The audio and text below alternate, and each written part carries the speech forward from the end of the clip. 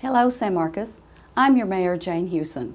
I appreciate each of you and also appreciate the gravity of the new struggles we are facing.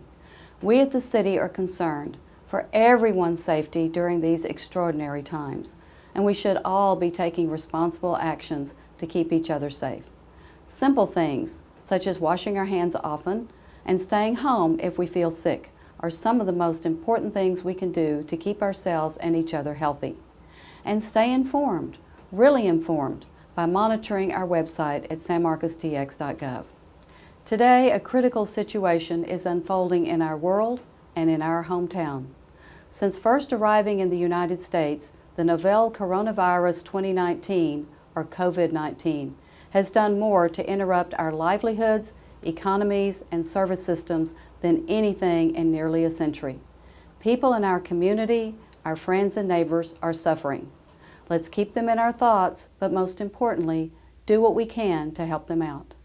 Unfortunately, this virus has been around in other countries for months and has wreaked havoc across the world. However, we have been able to learn from the experiences of our friends in other countries as it has spread across their urban areas. So far, the most important thing we have learned in this devastating recent history is that the consequence for inaction is loss on an unacceptable scale. So we, as a community and as a government system, must put all of our efforts into life and resiliency. These are unprecedented times. Over the last few days, our region has declared a state of disaster and restricted gatherings of people. We have closed some of our public-facing facilities and canceled events.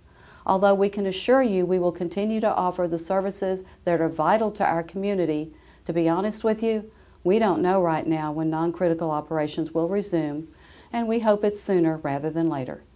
But we are doing everything within our power to prevent the further spread of this virus. We hope that through our efforts, local businesses, organizations, and families will incorporate these tough choices into their new normal. And speaking of the new normal, I want to shine light on some of the amazing work of our community in the face of this virus in the last few days. Neighbors are helping one another more than ever. The school district and volunteers have worked nonstop to provide meals to students and families. We applaud the efforts of these Good Samaritans to extend care to the vulnerable during these hard times and hope to continue to see this kind of response.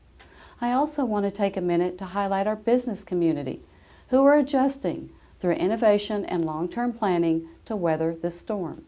Many restaurants have converted to takeout only. Grocery stores and Amazon are hiring new employees to keep up with the demand for supplies. The Chamber of Commerce and our economic partners, the Greater San Marcos Partnership, have quickly compiled resources for businesses, including information for disaster assistance loans and tax relief opportunities. The United Way of Hays and Caldwell counties has reinstated their disaster relief fund to assist residents in these counties who have been economically affected by the virus with funds for their utility bills and rent. We're inspired by the creativity in this town and encourage residents to do what they can to help us keep our business community afloat. I understand the concern of an overreaction, but a glance at the official fatality count, rates of severe lung injury, or the overwhelmed facilities and medical workers in China and Italy should be all we need to know that these measures are appropriate. As of this speech, there are 5 positive cases in Hays County. We expect the number to rise, and we, along with our local and regional partners and healthcare professionals, are preparing to meet the need for care, given that each of us does everything within our own means to halt the spread. Let's continue to show that we are a city of strength, innovation, and resiliency. We have been and will continue to be San Marcos Stronger Together.